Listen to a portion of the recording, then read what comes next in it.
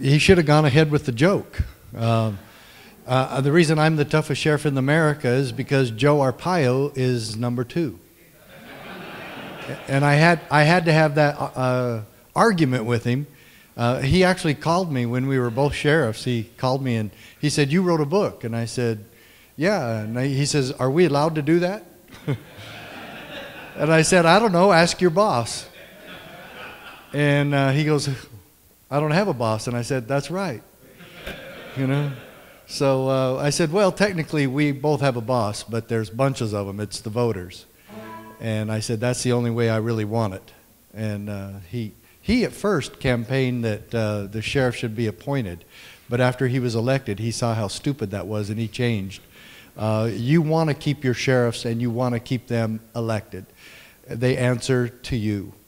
And when Joe asked me about him writing this book, he said, "Well, I'm writing a book." And I said, "What's the title?" And he said, "The Toughest Sheriff in America." And I said, "Well, I'll have to sue you." And he goes, "Why would you do that?" And I said, "Because you're number 2 and I'm the toughest." And he goes, "Well, how do you figure that?" And I said, "Look, Joe, it's really elementary. You took on the street gangs, the prostitutes, and the drug dealers. I took on the Clintons."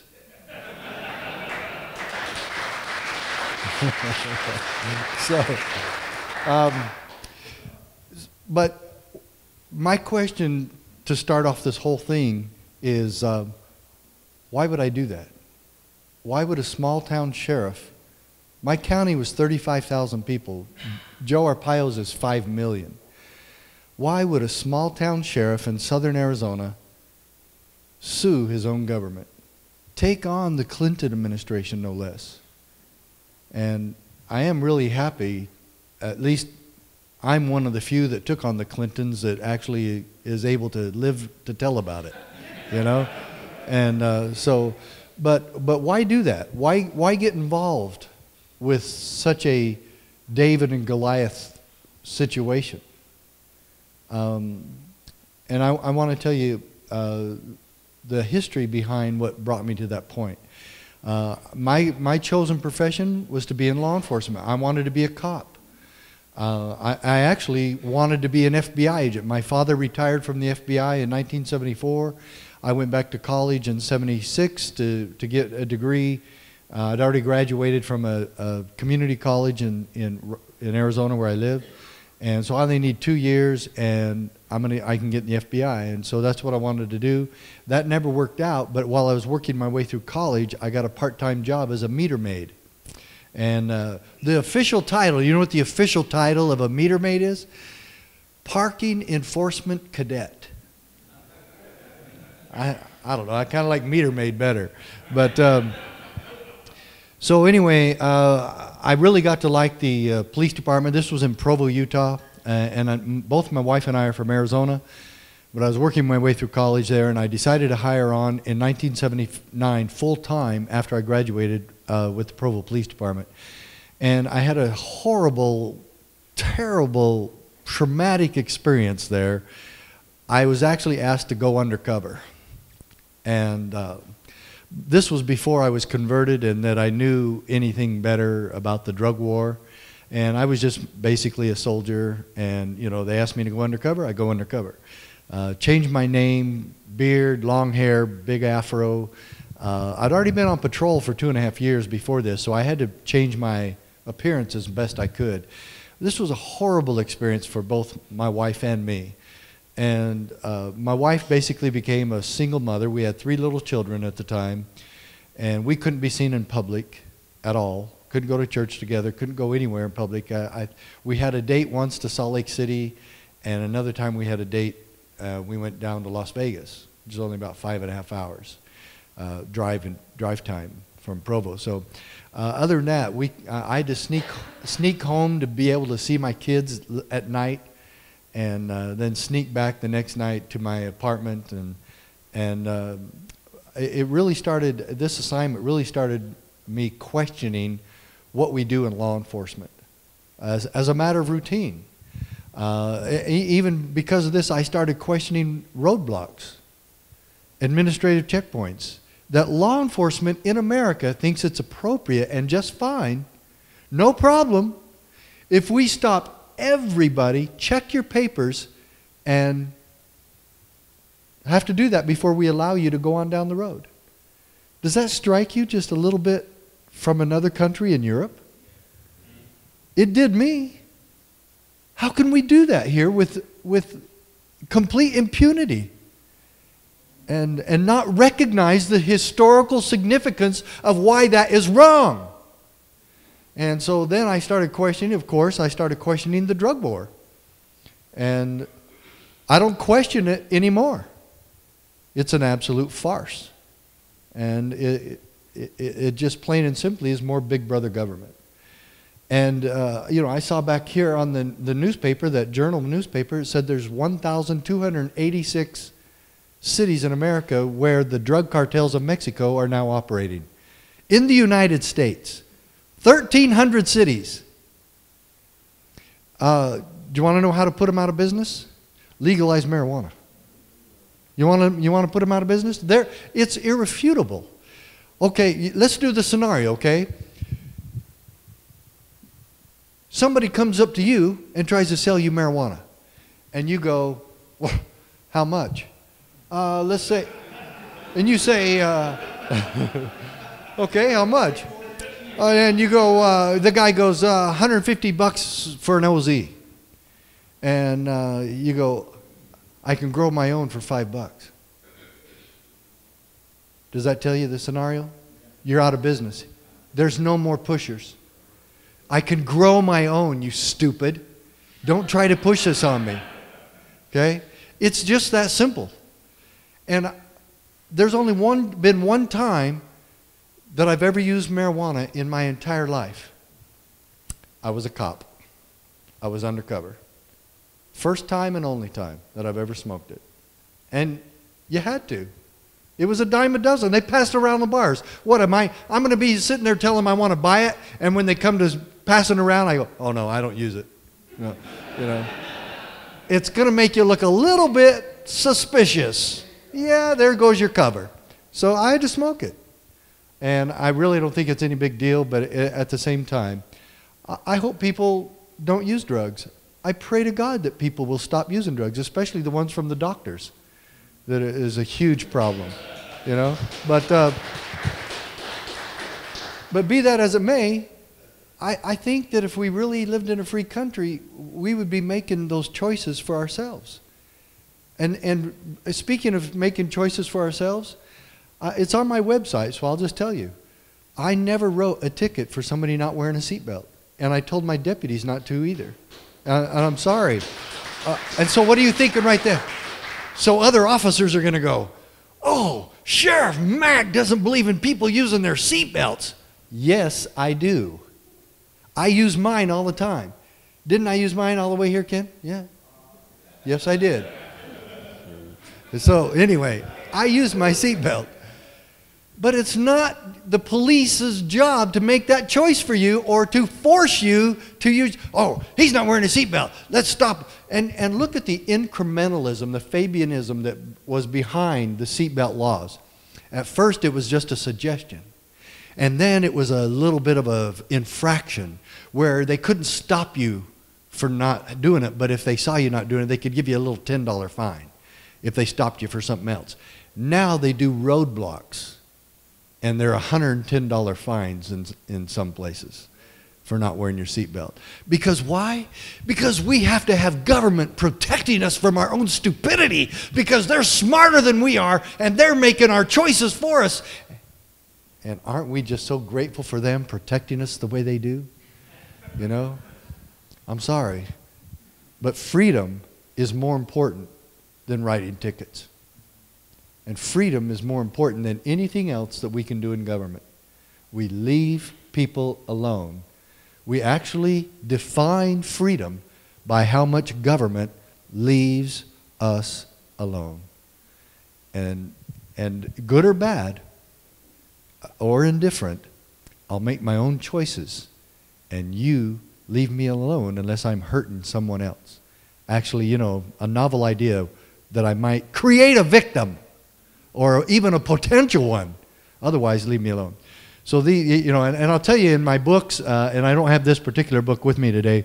It's called The Proper Role of Law Enforcement. I actually have a term for ticket writing, and it's called taxation through citation. Because that's exactly what it is. Now, my other books are out there. This is a copy of the Supreme Court decision that we're going to be going over on the wall today with my presentation.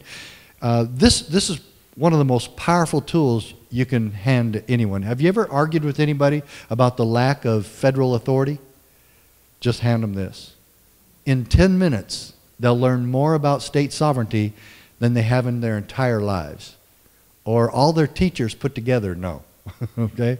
And then my first book that I wrote, From My Cold Dead Fingers, that's out there, and I'm going to go read something out of this in just a minute. But also the next best tool I have is the County Sheriff, America's Last Hope.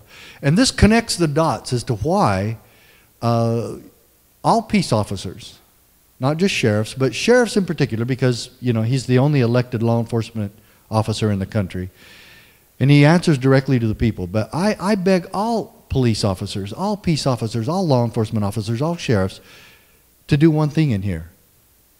Keep your oath. Keep your word. You promised to be a constitutional guard.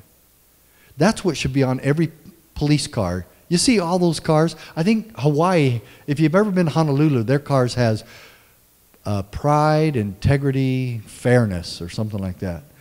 And yeah, it is pretty funny too. And then a lot of them say protect and serve on their vehicles, stuff like that.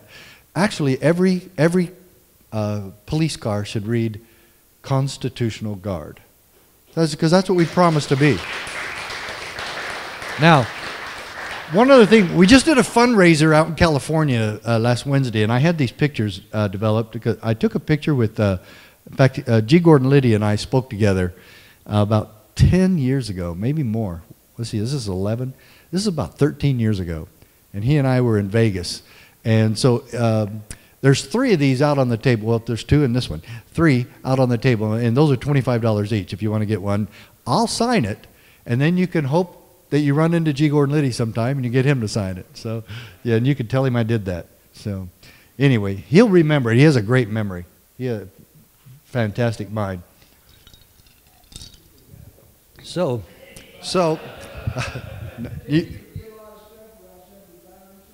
did he get what? Did he forget a lot of stuff around 75? No, he didn't forget. He said, I'm not going to tell you. That's different. Yeah.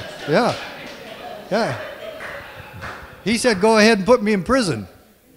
And so they did. Yeah. Oh, no, he didn't forget. That's one guy you want to sit down and have an hour talk with and say, whatever I ask you, you have to tell me the truth. And an interesting side note with this, as soon as I got out of the United States Supreme Court, I had 2 of my children with me, and they were both in high school. He sent a cab for me to go right on his show. Okay, so Lucy and my son Rich went with me. And so they're in the lobby, and G. Gordon Liddy and I are talking about the Supreme Court case, and he goes, Sheriff, who'd you bring with you today? And I said, oh, that's my daughter Lucy and my son Rich. And I said, after the show, Lucy needs to ask you some questions that her government class developed for you because they're studying Watergate. And you know what he did? He said, bring her on right now. So this is my 15-year-old daughter interviewing G. Gordon Liddy about Watergate on national radio. And believe me, that's one day she never forgot. But he was very gracious with her and, actually inviting her to come on his show to ask some very poignant, deep, penetrating questions to him morally about how he could be involved in the Watergate the way he was. So anyway, but he served 6 years in prison and became a national celebrity and does a great radio show still today. And I would consider him a friend. I think he would tell you the same thing. But, there's some things I totally disagree with what he has done in the past. So why did I sue the federal government? Well, right after I finished my undercover assignment, I was assigned back to patrol for a little bit. And then after that, I got some other assignments in community outreach and school resource officer and some other things, developing programs to get the community involved in getting rid of drugs. So I'm out 600 west, 300 south, and I'm writing tickets. And why am I writing tickets? Because that's what cops do. We write tickets. And my department was extremely numbers oriented, and they wanted numbers, numbers, numbers, numbers. And so I didn't want to play second string when it came to writing tickets. I was hoping that I would set records writing tickets. I'm serious, you know. So I'm at a four-way stop, and I'm the only living thing within 150, maybe 300 feet of this intersection.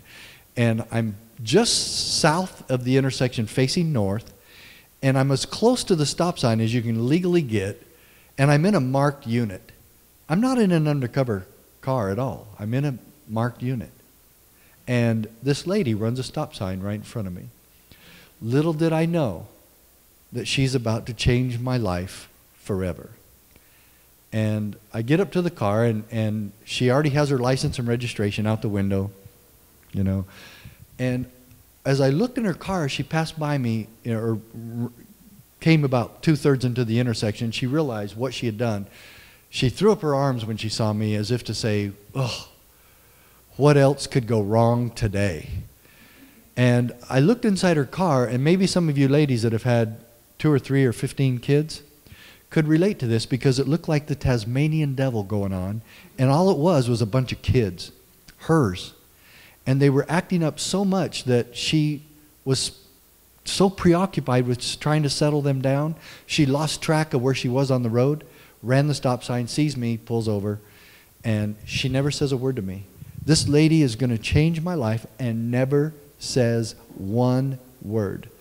She gave me her license and registration, so I start writing the ticket. I'm all happy because she's not crying. I don't have to worry about fighting with her and just arguing and say, no, lady, you ran the stop sign, that's it, don't give me nothing. You know, I don't want to fight with her. I'm writing the ticket. And it's more than obvious that this lady couldn't have afforded this ticket if it was $5. Her car isn't worth $300. It's an old Datsun compact station wagon. Datsun, yeah, I said Datsun. Primer gray showing through, and her kids were very poorly dressed, very unkempt. She was also, and she's getting a ticket. Poor people get in accidents too, right, officer? Yeah, too bad, she's getting a ticket. And then right at the end of the ticket, an officer signs his name and his serial number, which I did. And then I paused, and I looked down at this dejected, depressed woman. And I looked down at her snotty-nosed kids, and I looked down at her cruddy old car, and then I looked at me. And this was the most penetrating gaze I'd ever felt in my life. And I said, Mac, is there anything you're doing here that's helping this family? Is there anything you're doing here that's honorable, that's making this a better place to live? And now, I'm more depressed than she is. And I just walk away. I hand her her license and registration, and I don't give her a chance to thank me, because I don't want to be thanked for what I had become. Unfeeling, incompassionate, forgetting humanity, being a by-the-numbers jerk. And so I went back to the police station. I tore the ticket up, which was a violation of policy because it was already filled out. But anyway, I did. And I wondered why I was a cop the rest of the night. And I decided that I had to start over. I didn't know what that meant, but I knew I had to start over, that my job depended on it. If I was going to continue this job, I had to start over. How, after 3.5 years in law enforcement, you've already worked undercover, you've already worked about every major case there is, how do you start all over? I didn't know. All I know is I was looking for something. And the next day I came back to work, and this was swing shift, and it's swing shift patrol started at 3. Briefing was at 2:30. I came in about 2:15, and I'm walking around the police station, and all I know is I'm looking for something. What am I looking for? I don't know. I have to find it though. And then I kept walking, and I went over to the city center side, and I ended up walking into the city clerk's office. And she said, Officer Mack, can I help you? And I said, To this day, I do not know why I asked this, because it was never a topic of conversation. I said, when I took this job, did I take an oath of office? And she goes, well, yeah, you did. You signed it. And before I could ask, she handed it to me. She burned me a copy, handed it to me. And now, I'm telling you, as God is my witness, I'm going to go quit my job. Because I, Richard I. Mack, solemnly swore or affirmed that I would faithfully uphold, defend, and obey the United States Constitution and the Constitution of Utah. And I'd never read either one of them. And I'm going to tell every peace officer in this country and every sheriff and every other government employee that takes that oath, keeping that oath is impossible if you've never read the Constitution. Okay?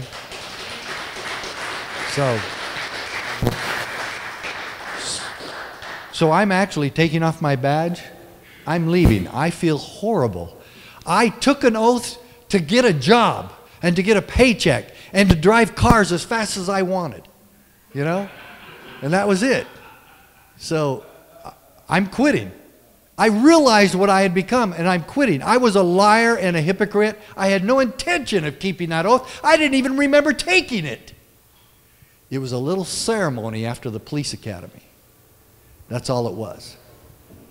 And so I'm actually crossing over into the lobby from the city side to the police side, and I'm going into the chief's office, and I'm going to turn in my badge and gun. I'm not giving 2 weeks' notice. I'm leaving right then. I'm not staying. I'm done. And I imagined, because I'm married, I imagined having this conversation with my wife just before I get into the police side. Yeah. Yeah. And so she goes, well, let me see if I got this straight, Mac. You quit your job today because you're a liar and a hypocrite. I said, yes, I'm sorry. I'm just saying I'm sorry. The whole time. You know, she's got me wherever, you know. And she goes, you couldn't consider keeping your job and quit being a liar and a hypocrite? Well, I said, thank goodness for good wives, and I certainly had one. But do you ladies see how smart you are?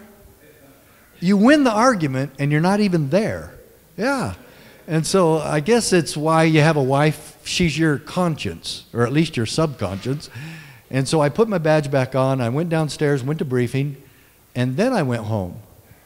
And there's the pretty little blonde girl. She goes, what are you doing home? And I said, I'm getting the Word Book Encyclopedia. And she goes, to go on shift? I said, yeah, the one that says U.S. Constitution. You see, nobody had given me one of those back then. And this is about 1983. Because I worked undercover in 82, so I know it has to be about then. And you're packing, aren't you? Yeah, good, all right.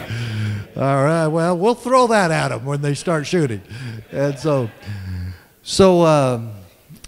she goes, well, what are you doing that for? And I said, well, I'm going to read the Constitution. So any time I wasn't on call, I had the big old, huge World Book Encyclopedia, and I was reading it, especially the Bill of Rights. Declaration of Independence too, but that came a little later.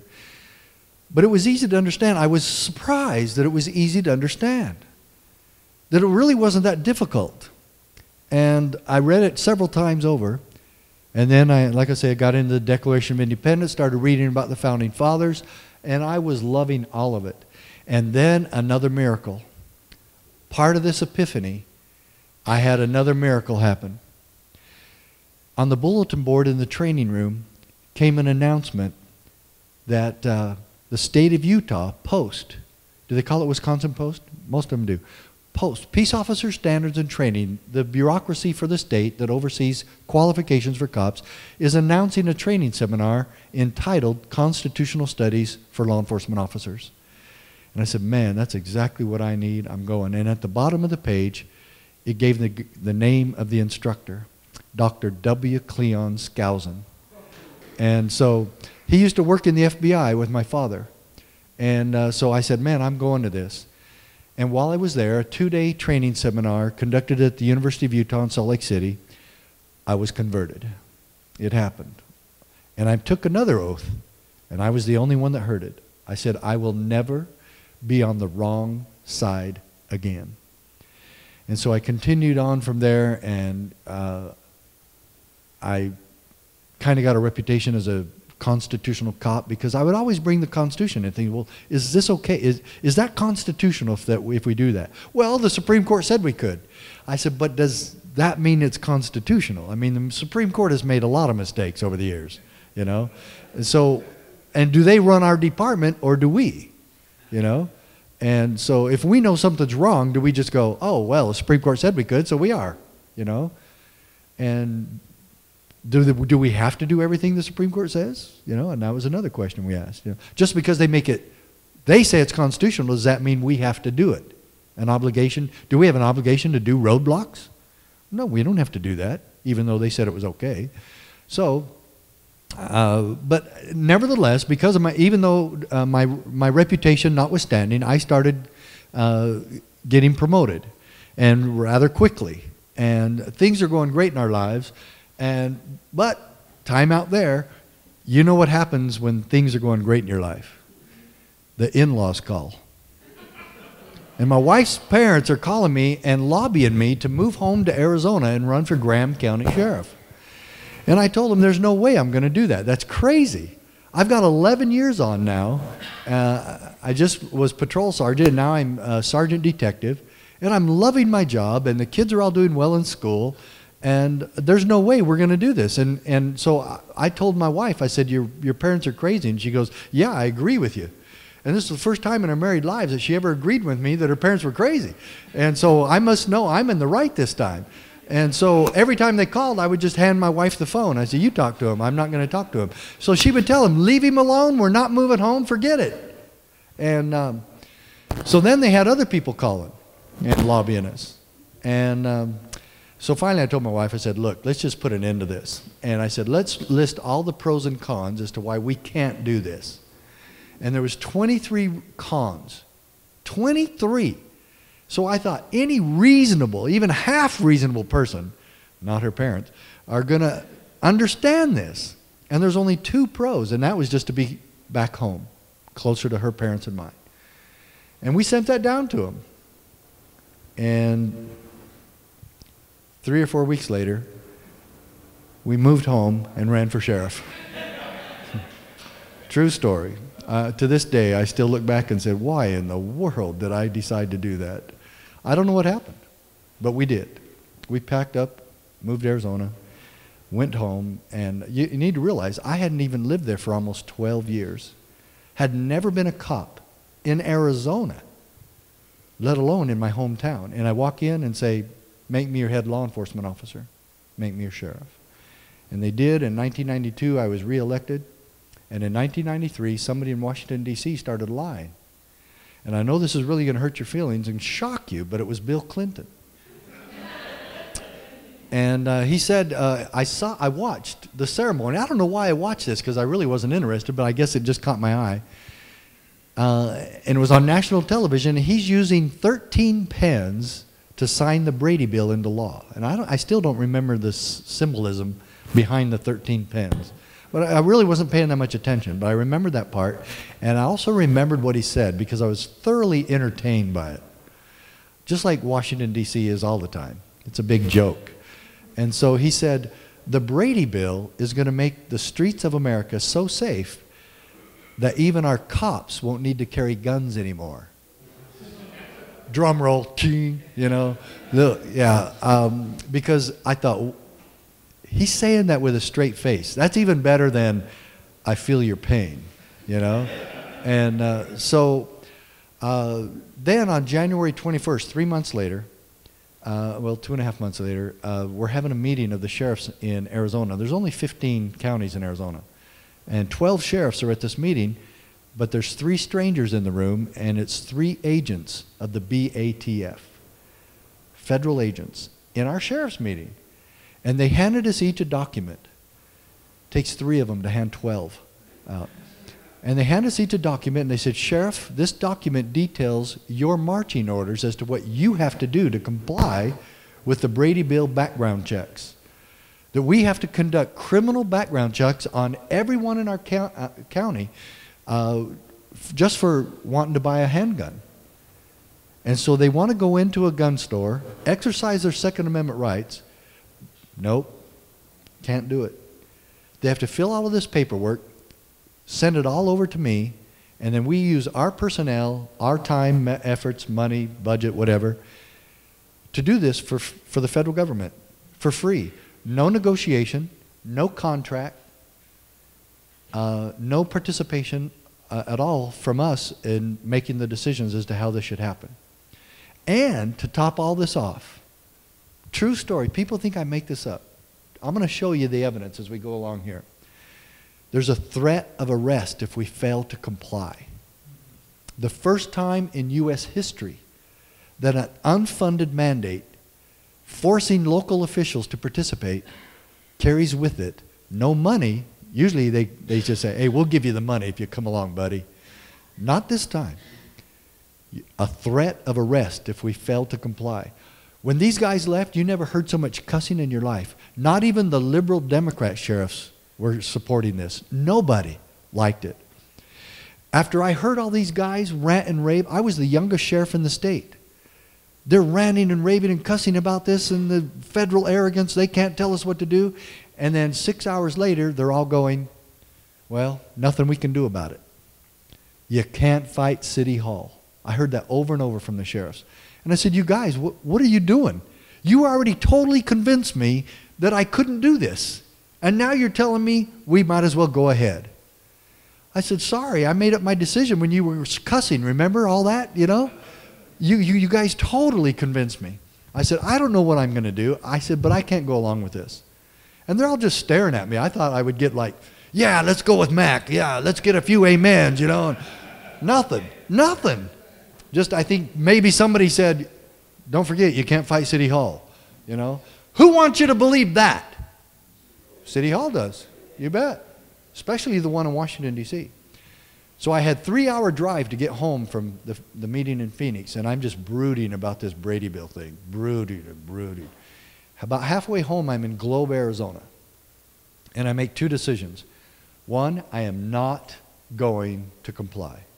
2, I am not going to quit my job over this. I didn't think my wife would let me anyway, okay? I didn't want to have another one of those conversations that I didn't really have with her, so no way. But now I'm at a conflict, so I'm still brooding the other hour and a half home about what am I going to do with that conflict? What if they try to arrest me? And so about 2 blocks from my house, it hits me. I'm going to sue my own government. I'm going to sue the Clinton administration. Believe me, I'm not all excited.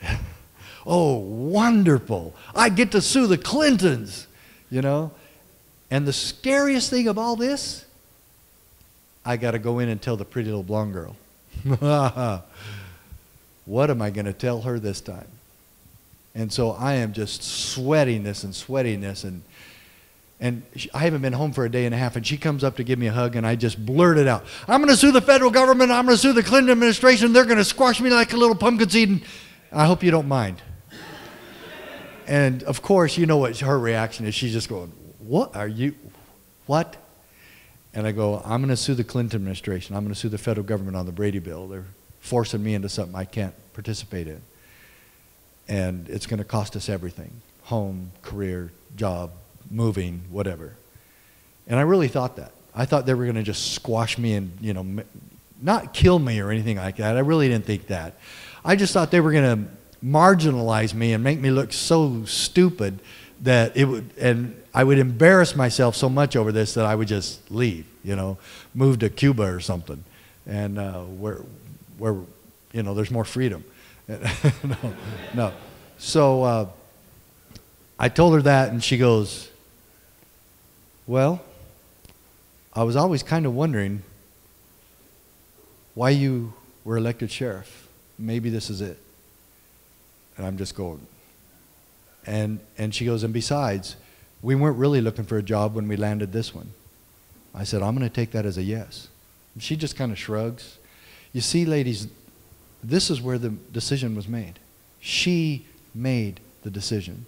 If she had said anything negative, I would have gone, oh, good.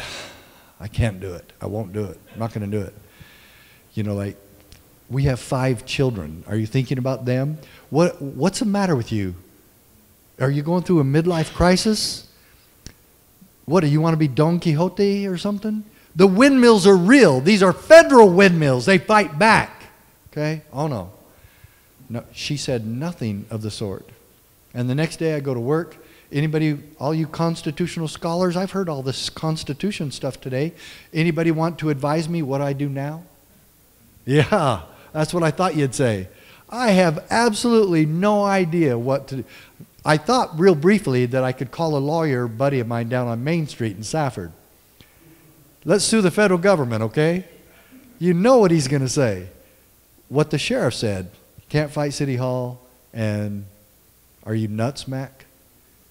And I'm not a member of anything. I have no national organization behind me. I have nothing. But my undersheriff walks in. I remembered he was a member of the NRA. I said, hey, does the NRA have a number where you could call and get advice? So I called this number he gave me on his card. And I got put on hold a bunch and passed around a bunch. And finally, I landed in the office of Richard Gardner. I remember this conversation like it was yesterday. And I told him who I was, what I wanted to do, and he said, Sheriff, we've already been preparing the paperwork on this case, and we've been praying that you would call. And I just am dumbfounded, floored, so excited. I said, well, now I'm all excited. Oh, good. We're going to sue on the Second Amendment. We're going to prove to everybody that it's a God-given individual right to keep and bear arms. And he goes, calm down, Sheriff. We're not even suing on the Second Amendment. He says, we have no standing on the Second Amendment. You have no standing on the Second Amendment.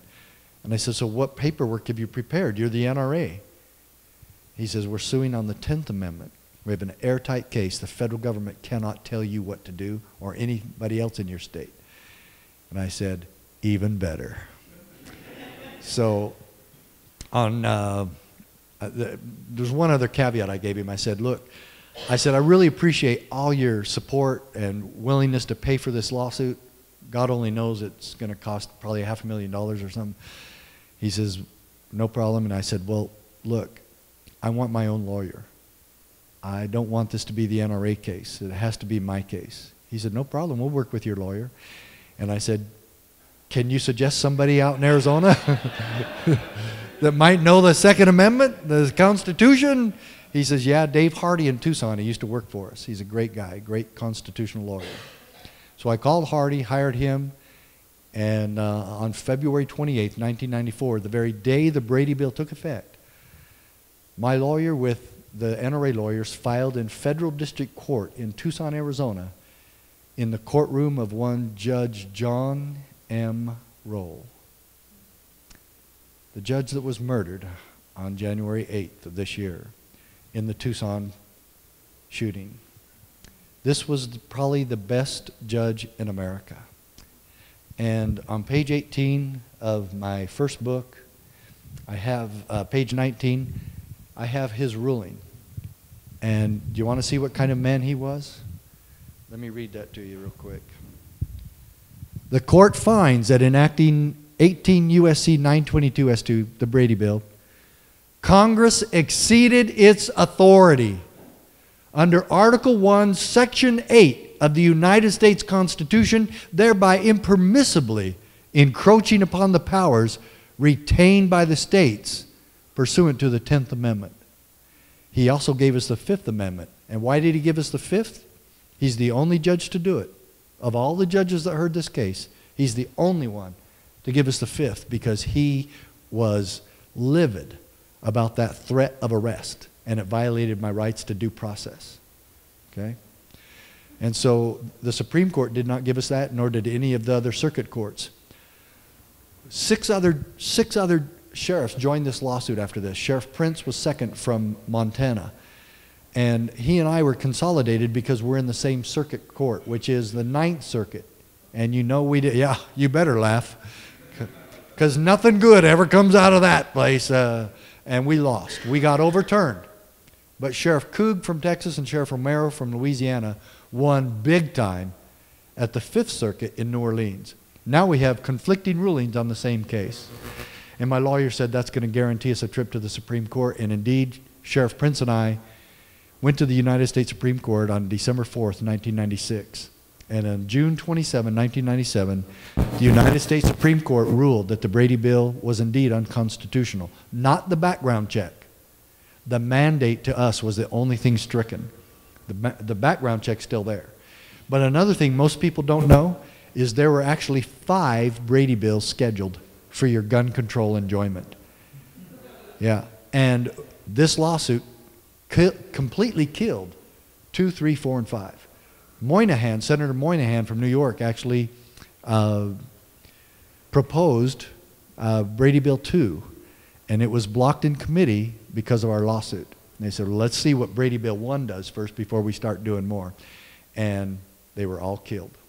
And believe me, it would have wiped out gun shows. FFLs mostly would have been done. Ammunition would have been restricted as much as guns are, or more so. It was crazy. But anyway, what I want you to know is my motivation for a lot of this was definitely the Second Amendment. But technically, just as I said, we could only go on the 10th. And this ended up surprising me so much, reading this case, that we actually did a case on the 10th Amendment that restored state sovereignty, and actually a judge talking about state autonomy and state sovereignty, and even the oath of office. And we're going to show you all that now. And can these lights go off? If we can get that row taken care of, we're probably going to be all right. As an investigator, I always want to show the evidence to the jury. And so you're the jury, and I want you to see the evidence. I don't want you to just to hear a story from some crazy sheriff from Arizona, former sheriff from Arizona. And I want you to see the evidence of this case. And remember, everything you're going to see is in this little booklet. And I don't know quite how I squeezed so much into one little 16-page booklet, but it is in there. And you can show this to anybody. County commissioners really need to see this. City councilmen, sheriffs, peace officers, state reps, governors, that this really puts us in a position of not going along with the federal government, but also being assigned to put the stop sign up to the federal government. Who is it that you think is going to enforce state sovereignty? Who is it that you think is going to enforce the 10th Amendment? Oh, I know. You guys are waiting for Barack Obama to pick the state sovereignty czar. I don't think he's going to pick a state sovereignty czar. I just kind of have that feeling, you know? It's all right. You lived a long time. You had a family that loved you. You had a job that you thought made a difference, that you thought was honorable. And then you see this.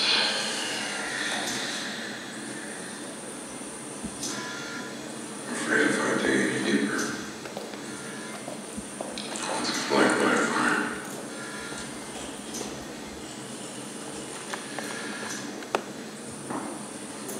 You took an oath. If you recall, when you first came to work for me, and I don't mean to the National Security Advisor of the United States, I mean to his boss, and I don't mean the President. He gave you word to his boss.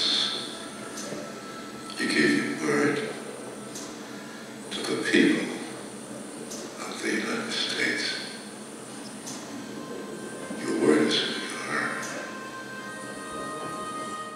I've only heard the oath of office talked about basically in 20 years I spent in law enforcement in 2 places. One was my Supreme Court case because Judge Roll talked about it in his first decision, and this movie, Clear and Present Danger.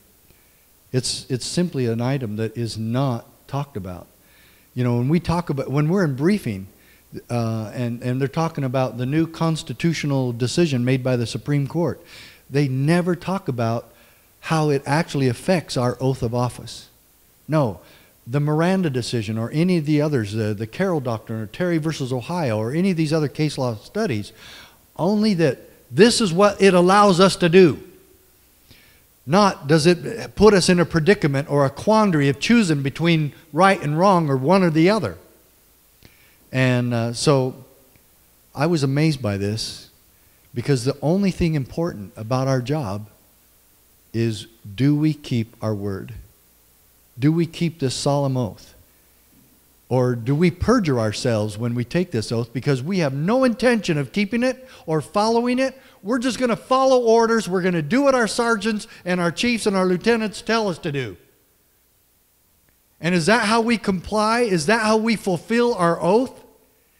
We give it to somebody else? As long as my sergeant's telling me to do something constitutional, then my oath is protected. What if he tells me to do something I'm not supposed to do? What if he tells me to do something that is clearly unconstitutional? Well, I don't know. I've never read it. So we're going to go back to the basics here for a little bit. There's the oath. And it's different in every state. And the military oath is even more different. The military oath will say, protect the Constitution from all enemies, both foreign and domestic. I believe that we here in public service in the States still have the same obligation, though. We have to protect the Constitution from all enemies, both foreign and domestic. Even though ours doesn't say specifically that, it's still our obligation. But the thing that I find most remarkable, no matter what oath you're taking, military, whatever, from the dog catcher all the way down to the president,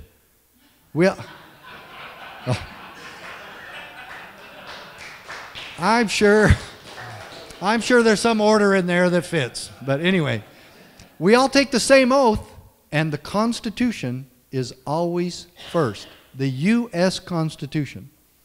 And I still maintain you can't keep that oath without reading it and knowing and understanding the intent. We always talk about criminal intent in law enforcement.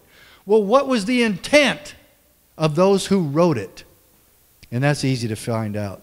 And on the Second Amendment, it would take a second grade student 5 minutes to find out the intent of the Founding Fathers. That was one place there was no argument amongst the Founding Fathers. The Second Amendment was easy for them because they knew how it related to freedom. Oh, my question? Why do we take the oath? What requires us to take an oath of allegiance to the Constitution? 6. There it is. Article 6, last paragraph. The senators and representatives before mentioned and the members of the several state, so we have the state legislative branch and all executive and judicial officers, so we have all three branches of government, both of the United States and of the several states, shall be bound by oath or affirmation to support this Constitution. So all three branches of government have the same what? Assignment and goal and purpose. And that is to uphold, defend, protect, and preserve the United States Constitution. It is a check and balance system the Founding Fathers put in the supreme law of the land. So if you don't take an oath before you take your job, you have violated the supreme law of the land. And if you don't keep your oath, you have violated the trust of the people. Now, state nullification, we hear that all the time. There's a book out on the table by Tom Woods about state nullification. It's in this newspaper that's going around your tables here. State nullification, is that something that I made up? Yeah, I only wish. Thomas Jefferson talked about it in the Kentucky Resolution of 1798. And look what he said there in yellow. The states have the authority to judge the constitutionality of the federal government's laws and decrees. So you mean the federal government or the U.S. Supreme Court doesn't have all constitutional authority to say what is freedom and what is not freedom? Well, how about the states? Why would they be responsible for judging the federal government's actions, whether they're not constitutional or not? Because we formed them in the first place. Who formed the federal government? The states. And then every state comes into the union on equal footing, just as equal and powerful as the original 13, then why is it that Arizona is 85% owned by the federal government and New Hampshire is only 2%? That doesn't sound like equal footing to me. Nevada's 87%, Utah's 75%, and it keeps going like that in the West, horribly. And we're going to talk about it, but let's keep looking at state nullification. Jefferson argued that the states should refuse to enforce laws that they deemed to be unconstitutional. And Madison is right with him on this, except Madison takes it to the next level. And look at the word he uses. Interpose. Look at that. That the state's legislature is duty-bound to interpose its power to prevent the federal government from victimizing its people. They actually knew back then. These guys knew what government is.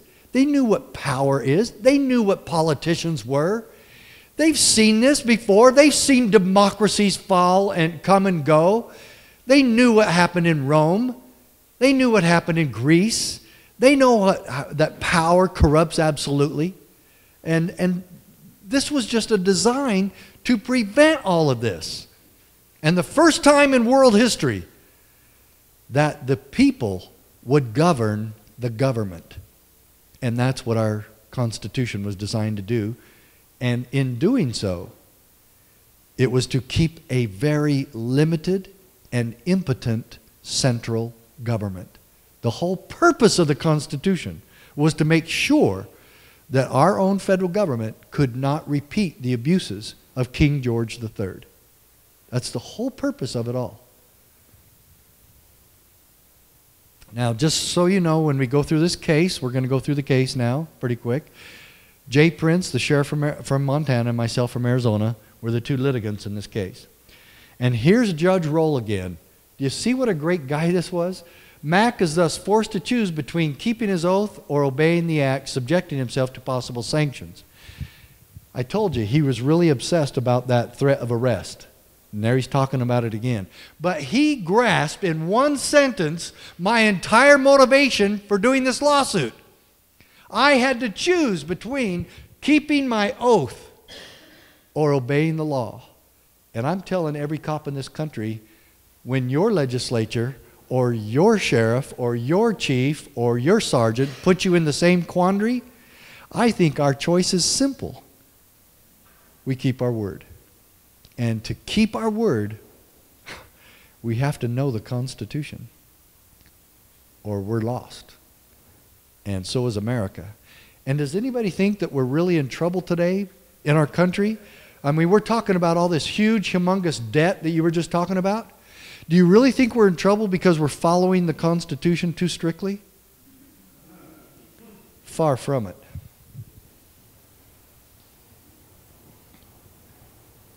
He's right. In the future, full quarter will be given to British wounded and any who surrender. British men of war gave no such quarter when they fired on a ship carrying my wife and daughters.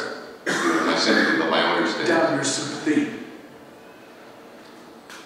We're militia. This is not regular army. Every man here is free to come and go as he pleases. But while you're here, you will obey my command, or I will have you shot. So, you mean when we have to go to a movie about the American Revolution to find out what the militia really is? Don't we know what the militia is? He just said it. We're not regular army. And yet my 8th grade son in his government class about 15 years ago was told by his government teacher that the Second Amendment guaranteed the right of soldiers and the National Guard to keep and bear arms. That was one time we had to have a teacher-parent conference.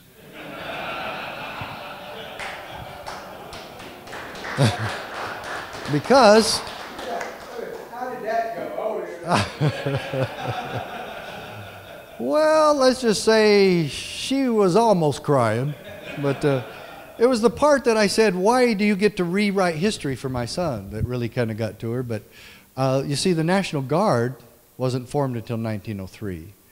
And can any of you, all you constitutional scholars, I'm still looking for it, any time where one of the founding fathers said or expressed his concern as to whether or not soldiers could keep and bear arms. In fact, if you read the Constitution, Article 1, Section 8, they didn't even want a standing army. So I doubt very seriously if a standing army was not supposed to be there any longer than 2 years, as the Constitution says, that they were really concerned about these guys keeping and bearing arms. You'll never see it. It doesn't exist. And there we go, rewriting history so that they can promote what? Gun control. And this book is all about that very issue. And it shows the international leaders throughout history who have used gun control and what it has been used for. And I don't want any of that in America. But yet we have 25,000 gun control laws now. So when Congress and the federal government violate the Constitution, and when the whole Constitution and the Bill of Rights particularly starts with, Congress shall make no law. And if they do make a law against religion, or against freedom of speech, or the right to peaceably assemble, or the freedom of the press, who is going to stop it? Them? It's called state sovereignty, my dear friends. It's our job. It's the state's. It's your sheriff. It's your county commission. It's your governor. It's your state rep. It's everyone in your state involved in anything. It's our job to stop it. It's a check and balance. The 10th Amendment is just as important as the 3 separate branches to diminish and keep government impotent. And I'm going to show you all this. Okay? I don't want you to think you're just getting my opinion here, because you're not. Quite frankly, my opinion or yours about the Constitution really doesn't matter. The opinion that matters is the one of the guys who wrote it. There's the threat of arrest. I told you I didn't make it up. Under a separate provision of the Gun Control Act, this modified the Gun Control Act of 1968, the Federal Gun Control Act, any person who knowingly violates the section of the GCA amended by the Brady Bill shall be fined under this title, imprisoned for no more than 1 year, or both. This is in the Brady Bill. This is the threat of arrest. We actually got an injunction against them. Judge Roll siding with me again against his own boss, and we got an injunction against the Clinton administration from being able to arrest me. Because at this point, I'm the only sheriff in the country. I'm all alone. And my lawyer said, you might want to get an injunction against these guys. And I said, do you really think we could get it? And he goes, well, let's try. Roll gave it to us. And Janet Reno wrote a memo to quash the injunction. And she said, the threat of arrest in the Brady Bill doesn't really apply to the sheriffs or the Cleos, as they call us, just the gun shop owners, she said.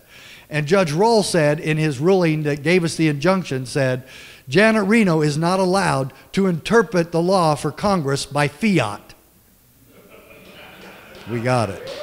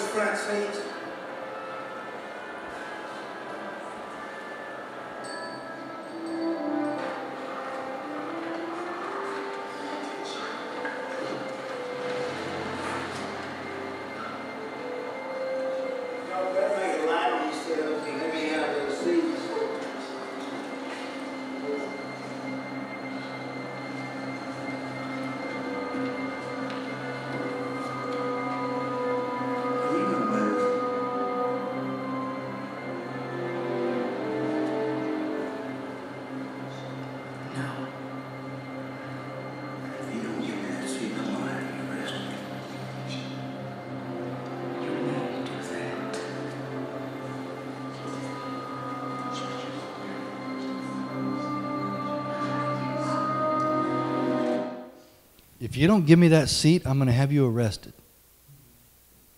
If you don't get to the back of the bus, I'm going to have you arrested. If you don't stop selling that raw milk, I'm going to have you arrested.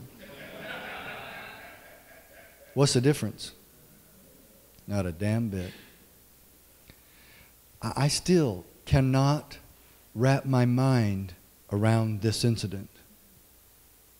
This happened in America with the endorsement of the United States Supreme Court. What was the decision? Separate but equal. You're still equal, but your equality has to sit in the back. And you can go ahead and sit in the front. Does that make you feel equal? What the Supreme Court said so. So it must be constitutional. It must be right. Every major incident that has happened in this country where people lost their lives and freedom from stupid laws and stupid politicians and stupid enforcement officers, every one of them could have been prevented by somebody keeping their oath. Somebody with a badge, somebody in uniform should have stopped what happened here. Somebody should have made sure that Rosa Parks went home and was protected, and that her husband had a shotgun ready just in case any trouble happened.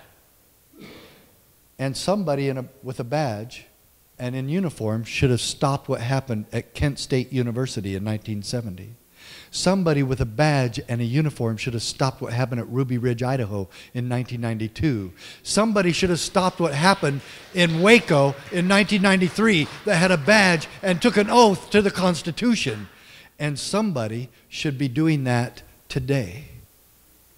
And a constitutional sheriff and a constitutional officer would have got on this bus and would have sat down next to Rosa Parks and would have shaken her hand and would have said, Mrs. Parks, I have to tell you, what you did here today was really courageous, and I really admire you. And would you do me the honor of allowing me to escort you home to make sure you get there safely? Because there could be trouble in the town. She could have been lynched.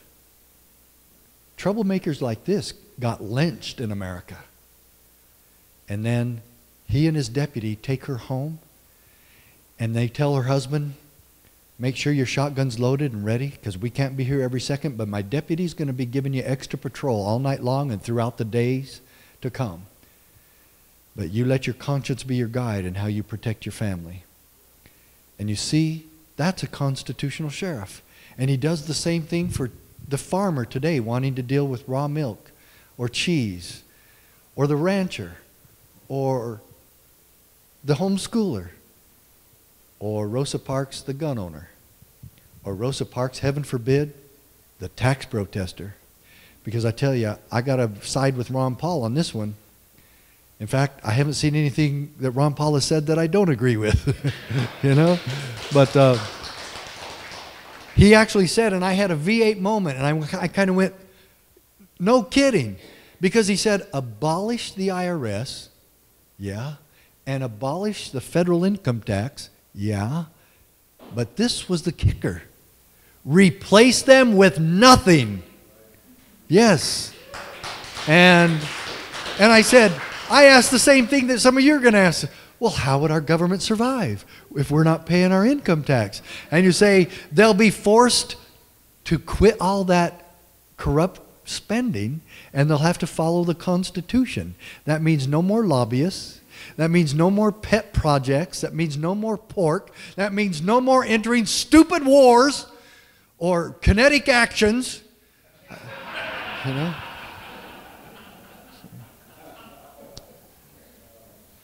The bottom line is the enforcement of stupid laws are the essence of tyranny. And where do we stop tyranny? Everywhere. And where do we stand for freedom? In our counties and our cities and our school boards, but right here in our own neighborhoods. I don't know if this is going to be a big shocker to you, but you can forget getting freedom back in Washington, D.C. In fact, my opinion about the economy is, and I think you pretty much said this, it's irreversible at this point. Even if Ron Paul got in there, I don't think he could stop what's going to happen now. We've gone too far. We're past the point of no return. It's too far gone. when you're $15 trillion in debt and your whole country's entire wealth is $20 trillion, when actually the promises are up to $90 trillion, there's no way. I'm not an economist, but I'm telling you, look at what's going on. I mean, Canada's dollar has been for what, about a year, more valuable than the American dollar. When did that ever happen before? Yeah, no, it's scary. Yeah. Okay, Ronald Reagan. This disappoints me in Ronald Reagan that he actually said this, because it shows that he understands the problem, but he didn't do anything about it. But this is, nevertheless, a very true statement. Our federal tax system, in other words, the IRS, is, in short, utterly impossible, utterly unjust, and completely counterproductive. It reeks with injustice, and I have to ask your constitutional guards in your county again, who is it that's assigned to protect your citizens from injustice? Sheriffs, officers, deputies, county commissioners, state legislature? Yeah. We got a lot of work to do, don't we? This is a direct quote from my case. We have held, however, that state legislatures are not subject to federal direction. Don't you wish they knew that? This is the U.S. Supreme Court, folks.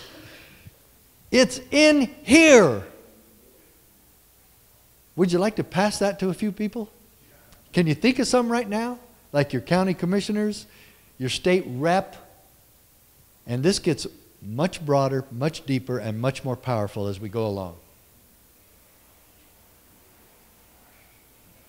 And I'd say this whole thing is about a 2-hour class, but I do a 4-hour class for law enforcement. And because the first hour and a half is just the Constitution and the Bill of Rights. And then we get into this and back it up with this decision. It is incontestable that the Constitution established. Now, there's a couple of problems with Scalia, and I don't want to be so arrogant to pretend to anybody that I'm smarter than Scalia. But he makes just a couple of minor mistakes here. Anybody see them?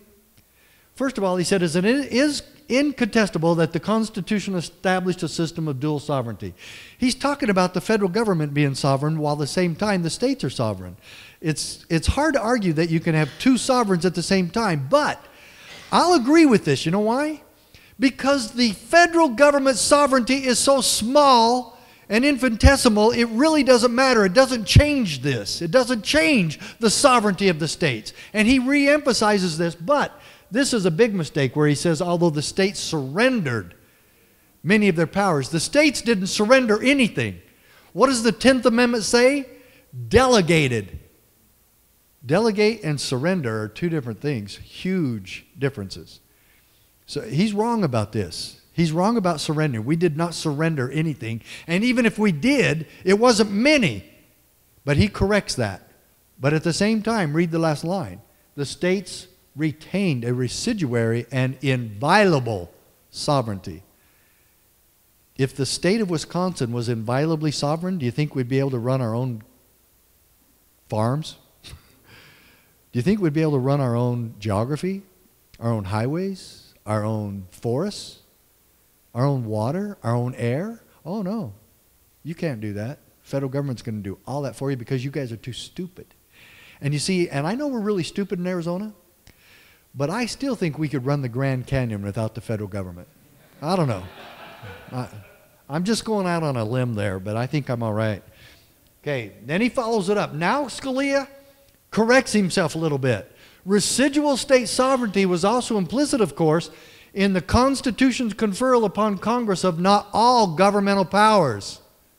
Don't you wish they knew that? But only discrete enumerated ones. Where do we see those? Article 1, Section 8. Okay? Which implication was rendered express by the 10th Amendment's assertion that the powers not delegated to the United States by the Constitution, nor prohibited by it to the states, are reserved to the states respectively or to the people. In essence, the Founding Fathers are telling all of us in government for all generations that just in case you think we forgot something, you can't do that either. And that's the 10th Amendment. Because everything they don't say in the Constitution, like, does it say, the Constitution, does it say you have the right to be a father or mother? No, it doesn't say that. But you do, don't you? Well, of course. And so all those other powers are still yours. Okay, the 9th and 10th Amendment make this very clear. And the 10th makes it very clear that states are the ultimate power. And we're going to keep going to see what Scalia does next. The great innovation of this design was that our citizens would have two political capacities. One state, one federal. Get the next line, that's the real kicker. Each protected from incursion by the other. So if the federal government comes into Wisconsin and commits any kind of an incursion, who is responsible to stop it? States. We are. Wisconsin. And how about the political subdivisions of the state? Cities and counties. Can they play along? Oh, no. No, just the state. No, that doesn't make sense either. But I'm going to, just so you know, that political subdivision term comes from Scalia in this case. Yes, we are part of it. And there he goes. As Madison, he's actually quoting the Founding Fathers in the Federalist Papers. Can you imagine? The local or municipal. Who are the local or municipal authorities? Counties and cities, of course, right here. Form distinct and independent portions of the supremacy. Obama's suing Arizona right now on the supremacy clause. And yet, this case he actually talks about the supremacy clause. You would think that this is the same case that we should be filing against Obamacare. And I'm going to show you more as to how that is. Now, got to see the next one. This separation of the two spheres. What two spheres are we talking about? The federal sphere, which is smaller than the palm of your hand, and the state sphere, which is as big as this room, are one of the Constitution's structural protections of liberty. Well, what? It's a what is? What's a structural protection of liberty? State sovereignty. That's not my opinion. This is the opinion of the court. And you know what I love about Scalia here? He's not interpreting the Constitution. He's enforcing it. He's quoting it. He's taking us through a history lesson. This is what every one of them should do. They're not to interpret. What did they promise to do when they took their oath? Uphold, defend, and obey.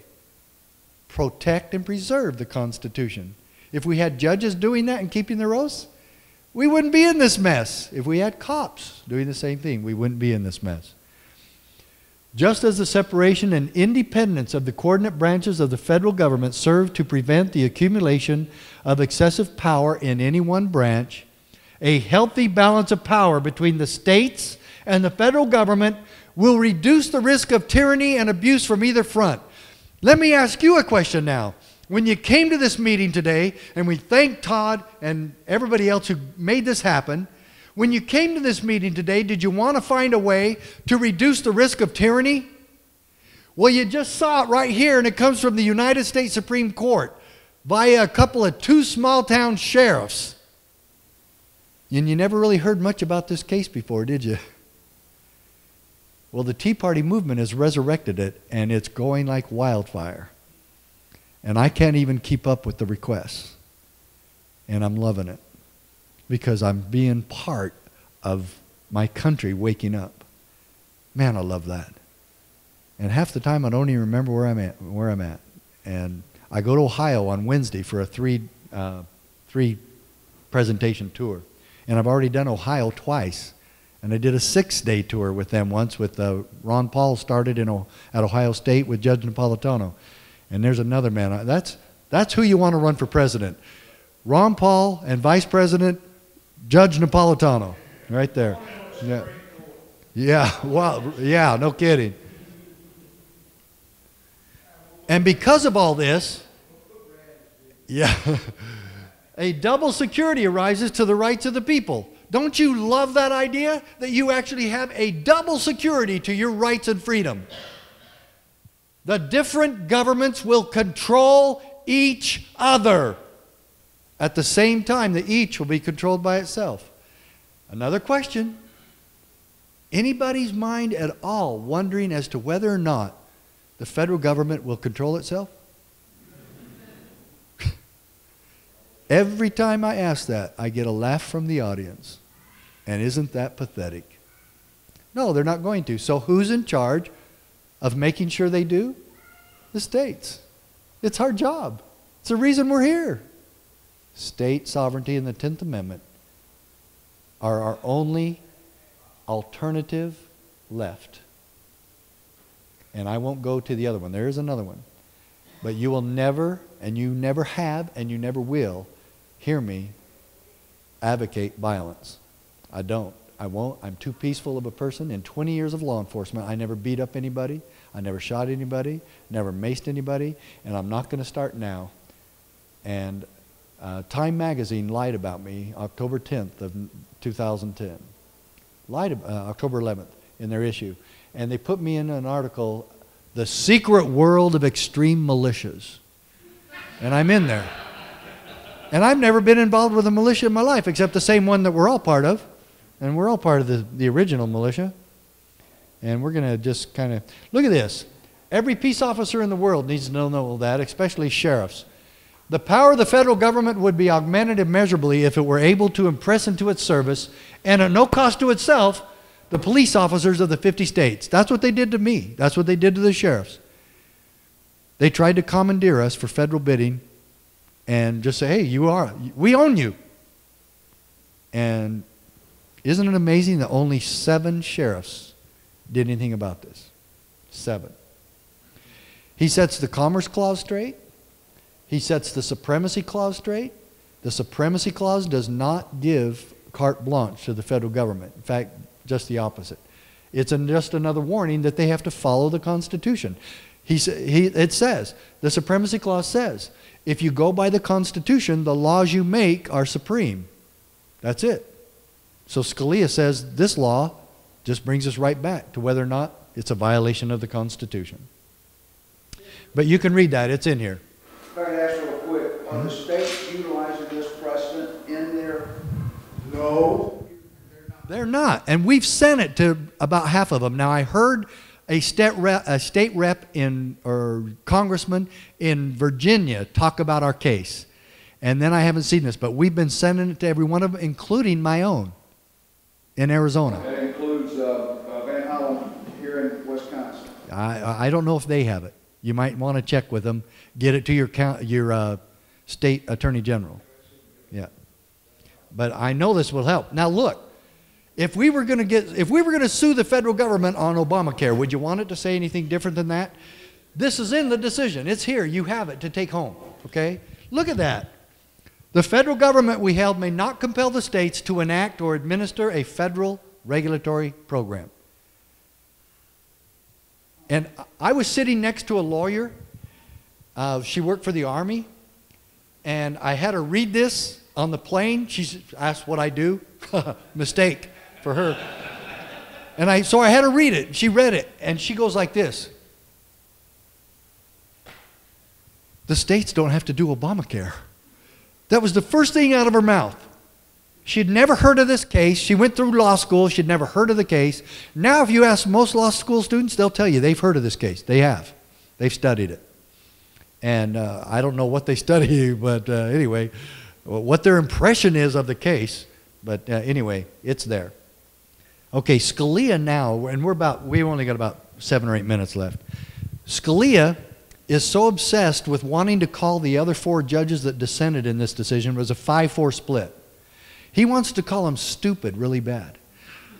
But his mom taught him not to do that. So he has to put it in legalese. And folks, this is in the decision. This is it. Empty formalistic reasoning of the highest order. That's how you call somebody stupid in the U.S. Supreme Court. Okay?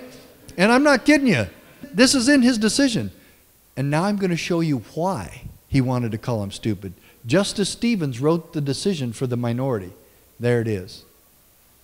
If Congress believes that such a statute will benefit the people of the... See, all you have to do is believe that it's going to benefit, okay? And serve the interest of cooperative federalism. In other words, cooperative federalism is commandeering and threatening to arrest, okay? Better than an enlarged federal bureaucracy, because we all know how they hate that in Washington, D.C., right? We, the U.S. Supreme Court, we should respect both its policy judgment and its appraisal of its own constitutional power. I know, isn't that crazy? Now do you know why Scalia calls this empty formalistic reasoning of the highest order? Because it is. It's so stupid. And yet, if we'd have lost one more judge, this would have been the order of the court. And that just convinces me that we do not ask courts for permission to keep our oath of office. We should have just said no. But I wasn't ready to do that by myself. And nobody else wanted to go along, at least in Arizona that I saw. No other sheriffs came on board until about 3 or 4 weeks later. I thought I was going to be the Lone Ranger. And when Prince filed, he never called me. We never talked about it. There's no corroboration. I learned about it on CBS Morning News as I was driving into the office. And I was thrilled. And then 5 others, and at least 2 of those did call us. But the first 3 or 4, we never even met. The first time I met Prince was in New York City on the Phil Donahue show, talking about this case. Yeah. Now, this is my favorite quote from the entire decision. It's in that little booklet at least twice, and all my other books at least 2 or 3 times, because this is what we already all believe. But the Constitution protects us from our own best intentions.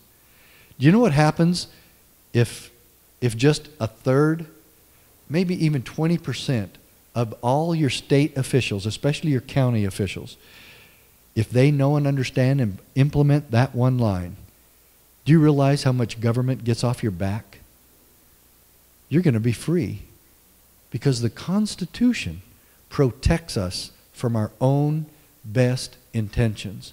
It divides power among sovereigns and among branches of government precisely so that we may resist the temptation to concentrate power in one location as an expedient solution to the crisis of the day.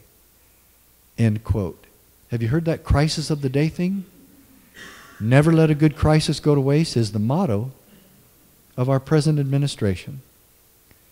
And even if you have to make up the crisis, they're going to offer us the solution. Now get this. Yeah, that's the one. Government derives its power from the consent of the people. Every government. Everywhere. Let me make this very plain to you, sir. We do not consent. And we will never consent. And what you've got to do is you've got to go back over there to your parliament, and you've got to make it very plain to them. You've got to tell them that what we're fighting for is freedom from what we consider to be the rule of a foreign power. I mean, that's all we want. That's what this war is all about. Jim, no. Now, we established this country in the first place with very strong state governments just for that very reason. I mean, let me put it to you this way. My home is in Virginia. The government of my home is home. Virginia would not allow itself to be ruled by some king over there in London, and it's not about to let itself be ruled by some president in Washington. Virginia, by God, sir, is going to be run by Virginians. Now, I certainly didn't come here to debate the Civil War with anybody. In fact, I disagree with a lot of people that say the Civil War got rid of state sovereignty. Why would the northern states give up state sovereignty because of the Civil War? No way. It didn't change that at all. I still believe more than anything that it got rid of slavery, and I'm glad that that part happened. But I am not glad that we fought a war forcing people to stay in the Union. We're going to kill you if you try to leave the Union. That's absurd.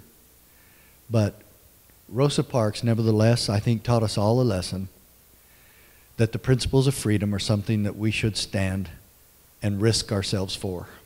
That's what we need to do. And that to me helps us. It helps everything we stand for today. The other side believes in her and what she did, and so do I. And some people have come up to me and said, no, that wasn't right, and it was all staged. I don't care. It's a history lesson for us that we don't get to the back of the bus, and we stand for our freedom and we stand for our rights. And I believe that General James Kimber, who was killed in this battle, this is the movie Gettysburg, called it right. That we're not to be run by Washington, D.C. That we run our own affairs.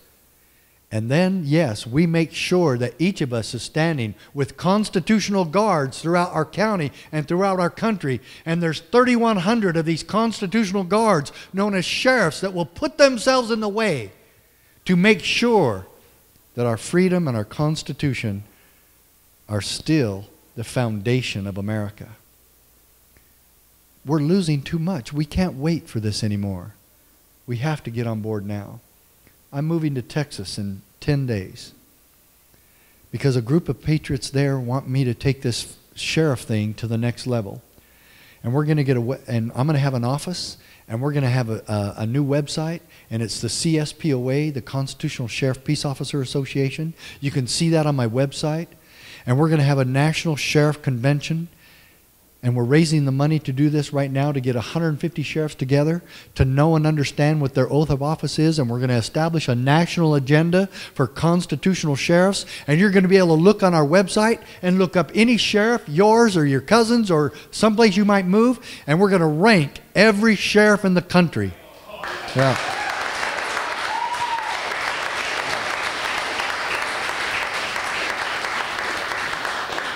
You think that'll put a little pressure on them? And that's what we're doing. And so we're moving from Arizona to Texas to do this, Fredericksburg, Texas. And we feel really good about it.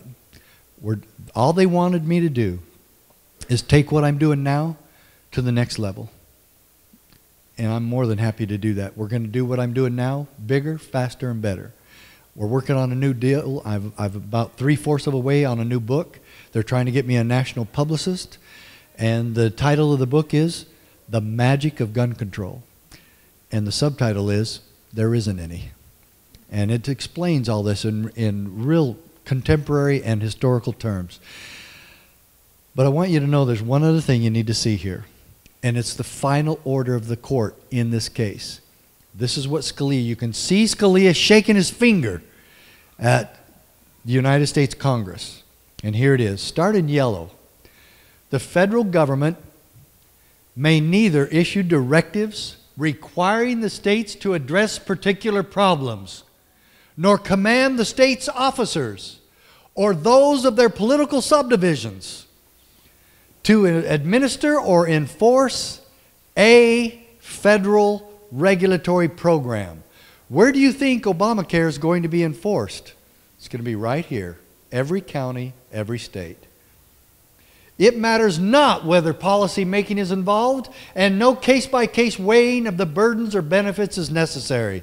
Such commands are fundamentally incompatible with our constitutional system of dual sovereignty. Now, folks, I got to tell you one other thing here about Judge Roll. This thing about no case-by-case weighing of the burdens or benefits came from our case. The sheriffs in this case only testified at the district court. The rest of them, at the circuits and at the Supreme Court, it's just a review, and the lawyers get a chance to make a last oral argument. At the Supreme Court, you get a half hour each. And I don't mean 30 minutes and 30 seconds. 30 minutes and you're done. Well, when I was testifying in Judge Roll's courtroom, the attorney for the federal government was cross-examining me, and she broke protocol, and all of a sudden she starts testifying to the judge. She's given testimony. And she goes, here I am, and she turns to the judge, she goes, "Why, Your Honor, in the first 4 months of the implementation of the Brady Bill background checks, we've already denied 250,000 felons access to handguns in this country." And I'm sitting there going, why isn't my attorney objecting to this? She's giving testimony. And luckily, he let her go because the judge took care of it himself. And he said, "Counselor, do not try to pretend in this courtroom that your statistical analysis somehow equates to constitutionality." Did I tell you? Did I tell you what an amazing man this was? And I was actually speaking in Beaumont, California, Saturday morning, when someone in the audience told me, when I showed the quote from Judge Roll, they said, "Did you know he was killed this morning?" And I'm telling you, I was fighting back tears. I had to take a little pause because this man had such a huge impact on my life and on this case. And to find out that he actually went down the way he did, trying to save someone else. He actually blocked a bullet for somebody else. And I tell you, he sure blocked some bullets for me. And this was a great, great man. Now, I close every one of my speaking engagements the same. I don't care where I am, or who I'm with. I don't care if it's politicians or liberals or Democrats, Republicans. I don't care. I really don't care about the party stuff anyway. I care about the Constitution and I care about America. If you're with me on that, I don't care what party you are. I don't care what color you are. I don't care what religion you are. All I care is if you're American, then we're going to stand hand in hand and we're going to do whatever we can to save our country. And that's all it is to me. And that's what I'm doing here today, and that's why I'm here. And I do this full time. That's all I do. If we want to put in the hours, I work. Anyway, I want you to come on board with this as best you can. And now you have to take this. I can't be out here in Wisconsin all the time. I already came here once, and you can see the picture on the front page of my website where I'm drinking raw milk on the state capitol steps in Wisconsin. Boy, you guys have a weird state capitol, let me tell you. You know? But anyway, I'm in Madison. And I told these guys, an Amish farmer. I didn't know him before. He's not a relative of mine. He wasn't a friend of mine, but he is now. He's my brother. Vernon Hirschberger and Max Kane. Both raided because they don't burn and destroy their milk products and dairy products. And they're standing firm in their beliefs of freedom. And they asked me to come out and speak. And then they said, "Will you go drink milk with us at the state capitol and challenge the police to come arrest us?" And I said, "That sounds great. You better make sure that milk is cold, though. I don't want any warm milk." And I drank milk with them, and you can see the picture. And my kids were amazed by it because that was the first time in their lives they ever saw me drink milk, because I hate milk. But I'll tell you what, to me, that was the best tasting milk in the world because it was freedom milk. And that's what we need to do. We need to stand together. And even though you might not be dairy farmers, we stand for this guy anyway because it's a matter of freedom. And we try to protect freedom at all costs.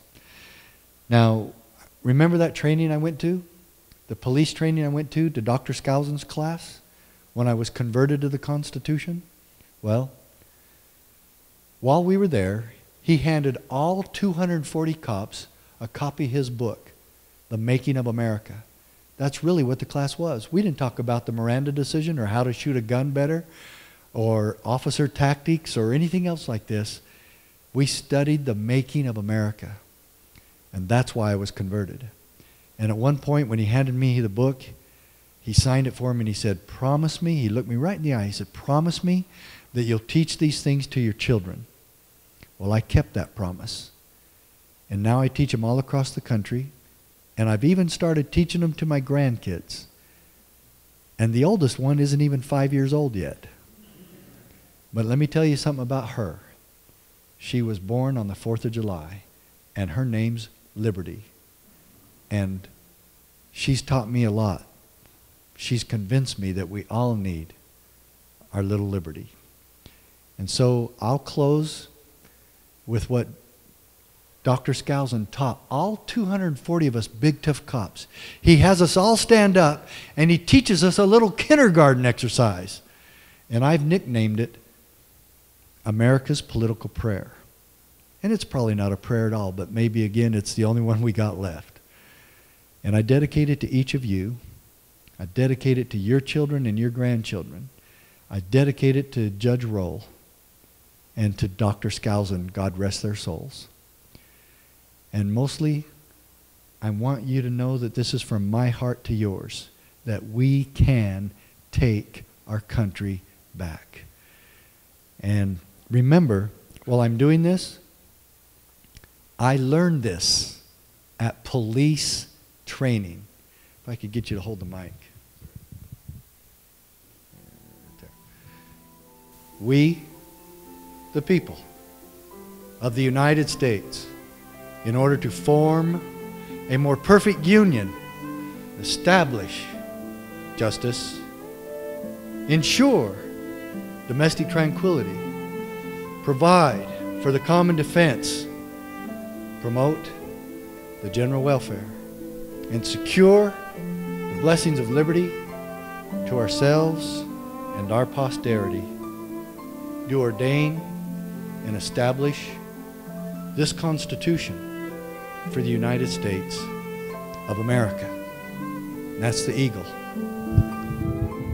Long may she be free.